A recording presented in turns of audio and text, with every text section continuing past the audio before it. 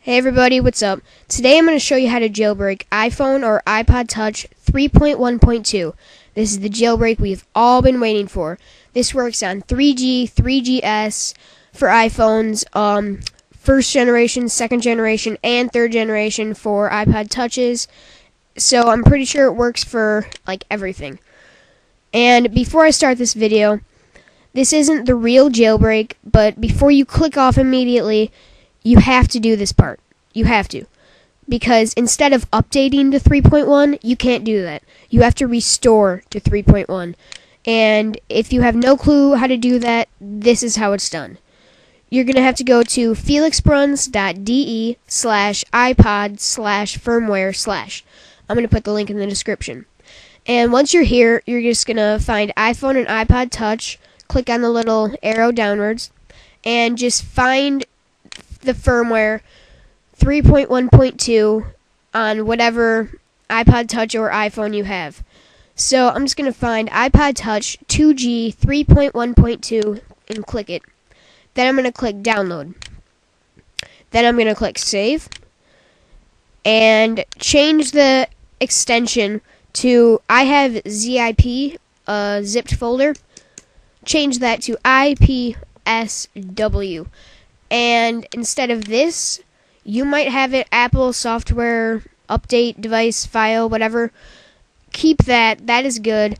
But I have a WinRAR zip archive, so I'm just going to change that to all files.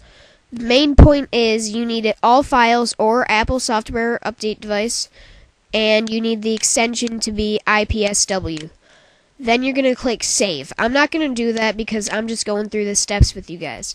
So once you have that done, you're going to need to go into iTunes, and let's go over to my camera and see how you put your iPod Touch into DFU mode. Alright guys, so you're going to need to have your iPod plugged in into your computer, but the point is you're just going to have to turn it on and then hold down the power and the home button for 10 seconds.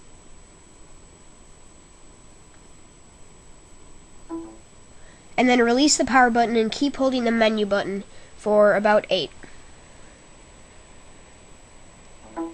And there you go, your iPod is in DFU mode, and on the computer something should pop up.